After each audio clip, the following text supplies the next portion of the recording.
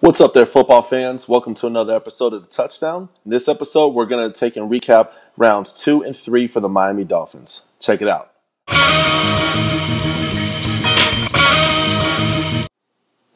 All right, football fans, man, this has been a very, very good day. I'm loving round 2. I am loving our new additions and a little more firepower for some of you guys out there who aren't too happy we got Tua. Well, guess what? We're actually going to have an O-line to block for him and for him to properly develop. So very excited. The next pick I want to take and talk about is this fellow right here in the back of me. He goes by Robert Hunt. He's a guard from Louisiana Lafayette, Raging Cajuns. I think it's such a cool name a football team, by the way. But a little bit about this guy, Hunt, he redshirted as a true freshman, his true freshman season.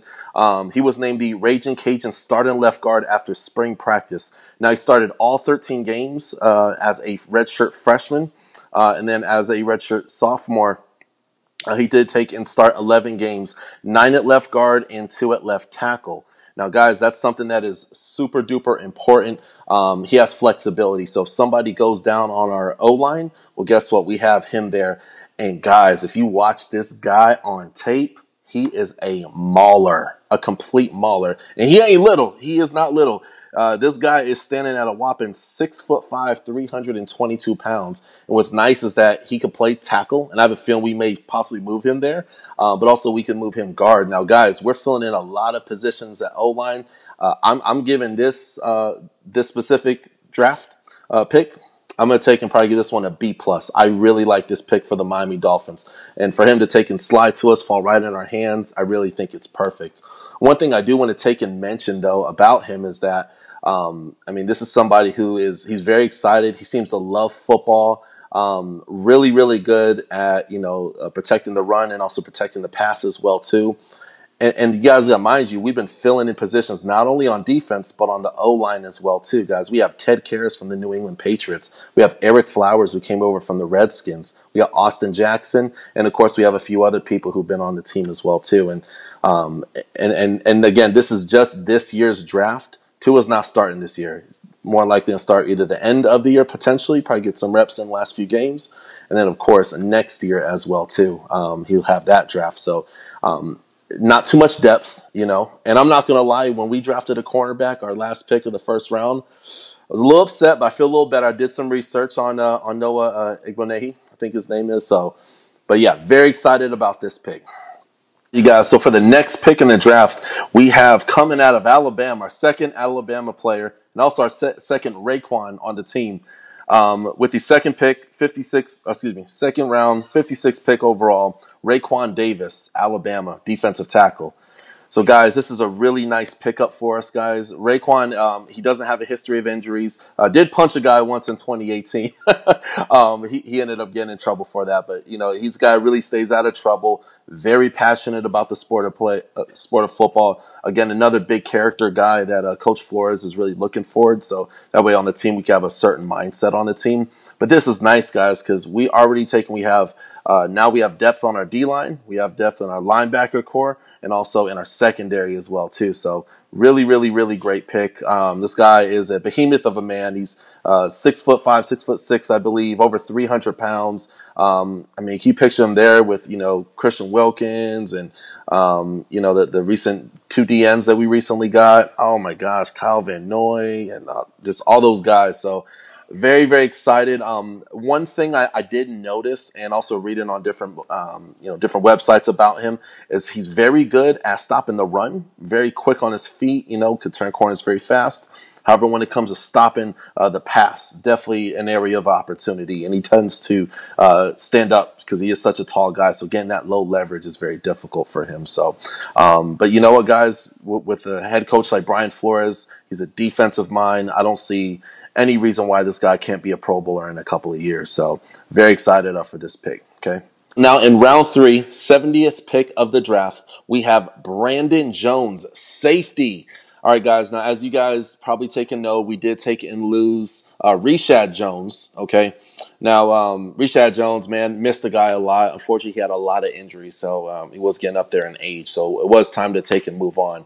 But guys, I'm very excited about this pick. One thing I'm noticing about Coach Brian Flores is that he loves his secondary and he loves them to take and be able to play slot, different types of coverages. So, that's a big part because after the D line, what do you have? You have your linebackers, and then also as well, you have your secondary. So, but this guy, I looked up a couple things about him now.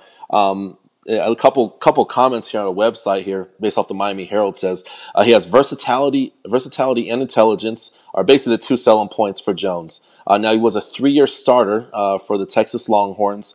Now he did play all over the secondary, so he played cornerback, he played safety, and he could even play deep safety as well, and even in the box. Okay, one thing it does take and say here is that he played slot corner for them. So.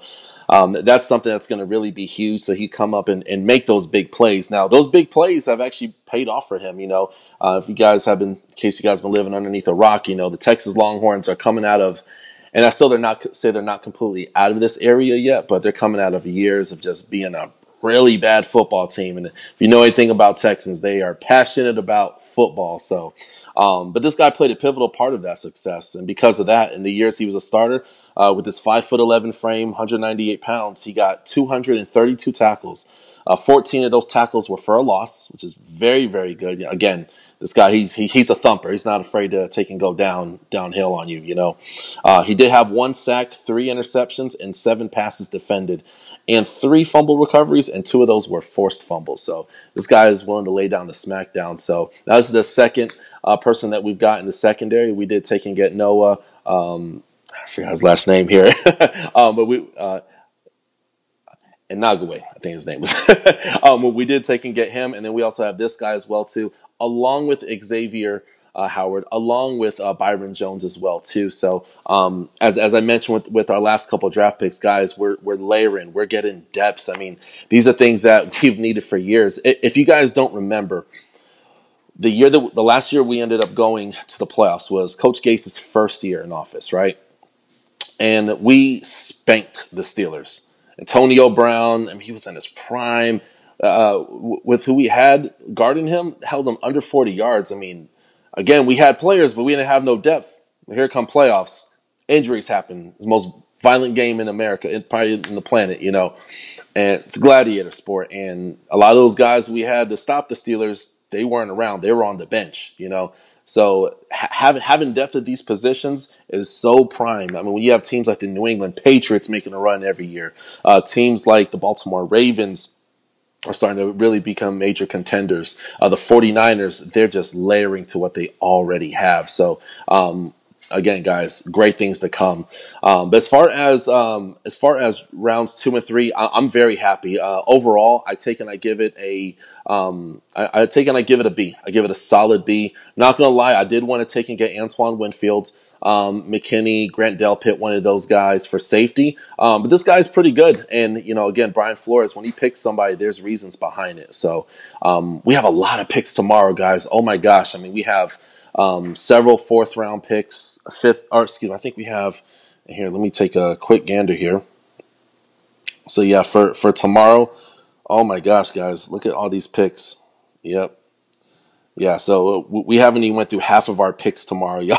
So, very, very, very excited for tomorrow. Yeah. We have several 7th round, 6th round, 5th round, and 4th round as well too. So very, very excited for tomorrow, guys. Again, Dolphins fans, I'll leave you with this. Our best days are ahead of us. And other than that, I want to thank you guys for watching. Also as well, thank you for all of those that subscribed. Got a lot of subscribers this week. So if you've been riding with me for a while, I appreciate it. And if you're new to our channel, I do want to thank you as well too. Any feedback you have, any questions, anything, videos you want me to take and put out, give me a holler in the comment section as you reply to most people. So thank you so much. Have a great day. Thank you for watching The Touchdown. The touchdown.